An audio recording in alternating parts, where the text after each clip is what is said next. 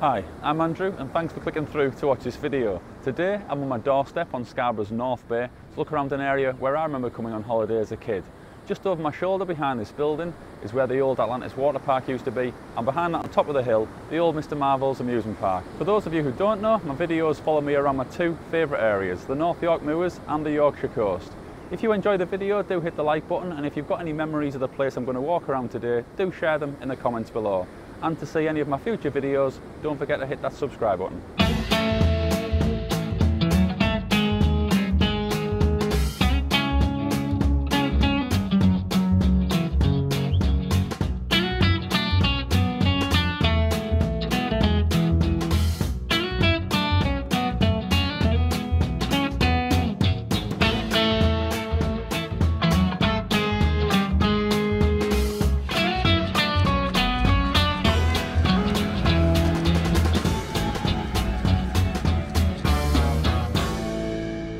I've really been looking forward to coming and doing this video since I shared a bit of a nostalgic 2-minute video of Scarborough on Facebook a few weeks ago, and that managed to get over 16,000 views.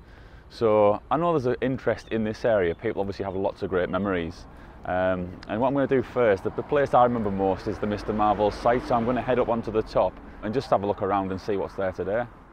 Just as I'm passing the Atlantis site, you can see on these boards what's planned to be built on this area. This is a really nice area to come and visit. I spend a lot of time with my own family down here. We've got the beach obviously behind us. We've got Peasholm Park over to the left. And then up ahead is the open air theatre and the North Bay Railway. As I'm entering this area, you can see the first signs, the first relics of the old Mr Marvel's site. This part here was the start of the chairlift that took you up into the amusement park and then onto where the Sea Life Centre now is. A lot of the structure's still here and the cables are still in place that carry the chairlifts.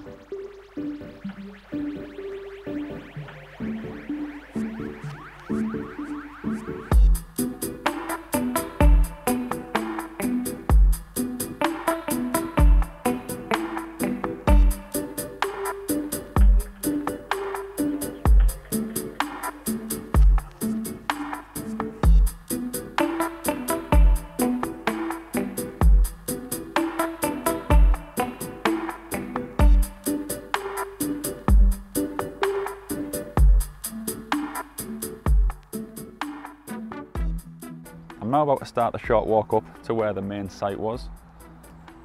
As we go up here, you can see the miniature railway down to the left. Beyond that is the famous water chute. It looks very retro, is probably the kindest thing I can say about it. But it has recently been included in the Guardian's top 10 vintage seaside attractions. So, what do I know? Now I'm towards the top, you can see the open air theatre.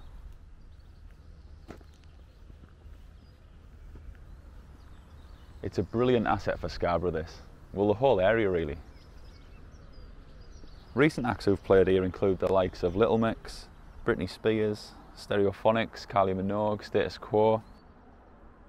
And this year down here there's going to be Lewis Capaldi, Kaiser Chiefs, Lionel Richie, UB40 and the legend that is Bryan Adams, who I came to see here a few years ago. Some of those may be getting pushed back until next year due to COVID. I'll provide links below the video to anyone interested in coming to see a gig here.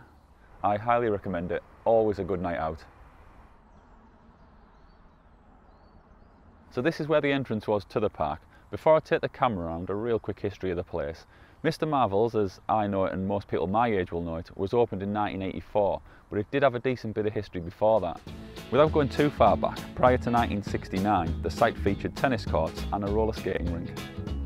In 1969, it was then redeveloped into Scarborough Marine Land and Zoo. The main attractions of that included sea lions, dolphins and chimpanzees, and it also had a model village and adventure playground.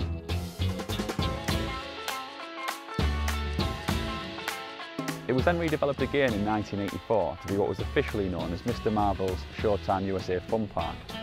That saw the animals go and they were replaced by the coasters and the rides that I remember when I think back on how this place used to be.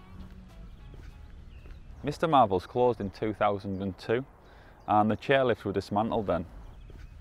I believe most of the site was cleared at that time, but you can still see the remnants down here. There are a few pillars the chairlifts run on, right the way down North Bay, as people who walk along here regularly will see. And the structure of the buildings that used to kind of run the chairlifts are still here. I'm just heading over towards one now. This particular one I'm coming towards was where the chairlift would have entered this site.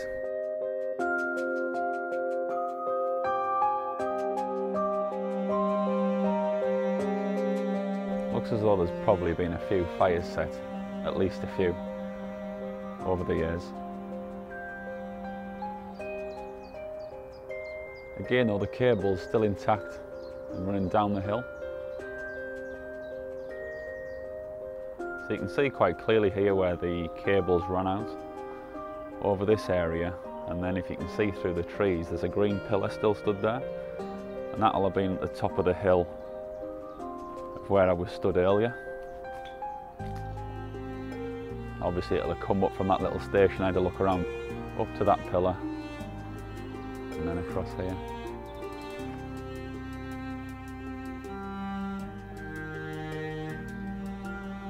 I think some of these fires may have been fairly recent because there's definitely a smell in the air.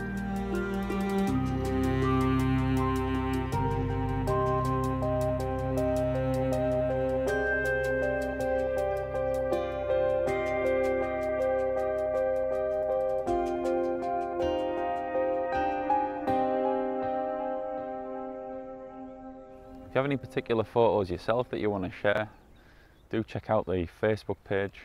It'd be great to see some pictures of happier times here, people enjoying this area rather than how it's looking as I'm walking around today.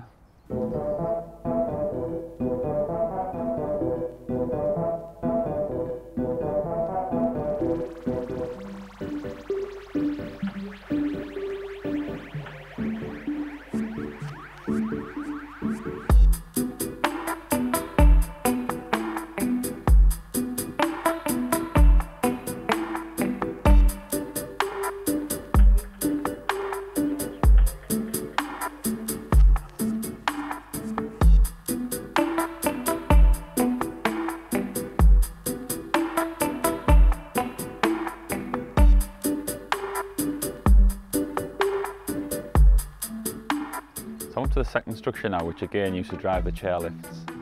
This was pretty central to the site before it went off further down North Bay straight ahead. As you can see, this one's been completely stripped.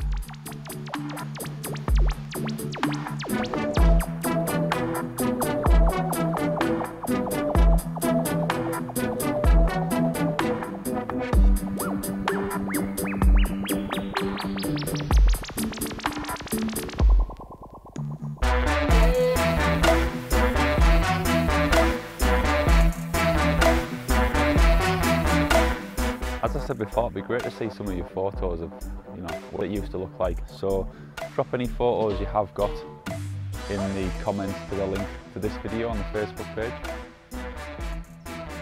Just come across this amongst the trees. The first thing I've found that kind of resembles anything from Mr Marvel's. Now walking up to the very top end and away from the site. As I come up here, see the sea through the clearing. And again, another structure there, still standing. Again, the cable's intact on that one, to an extent.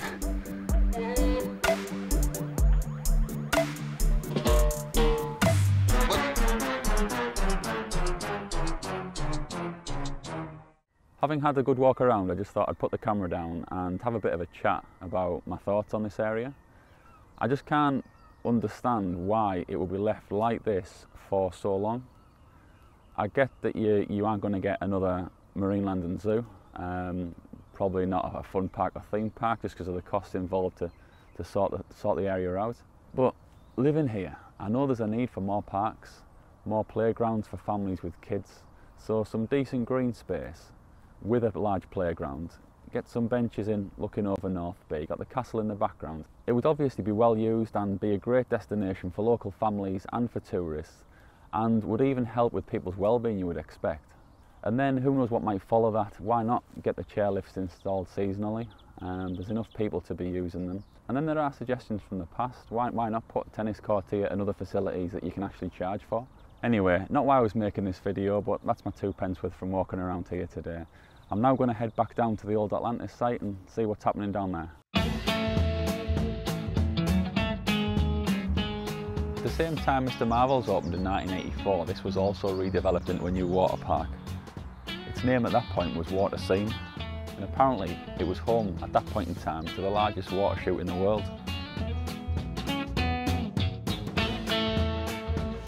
This is Water Scene.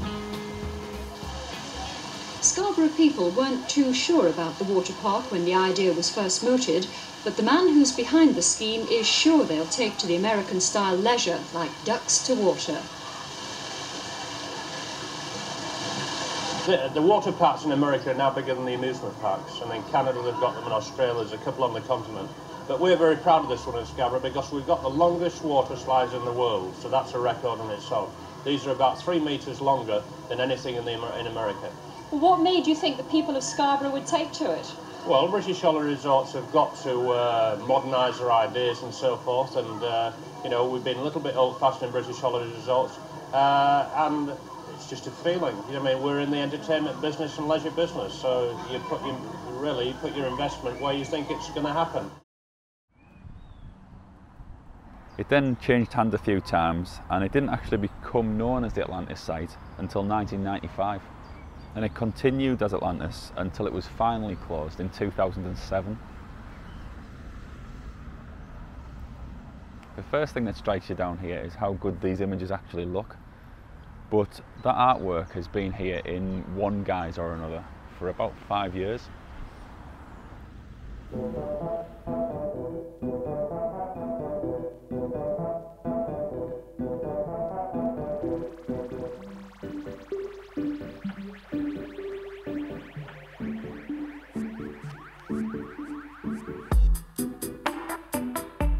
When I set off this morning, my intention was to do a then and now video, but I think it's impossible not to get frustrated when you see the site how it is today.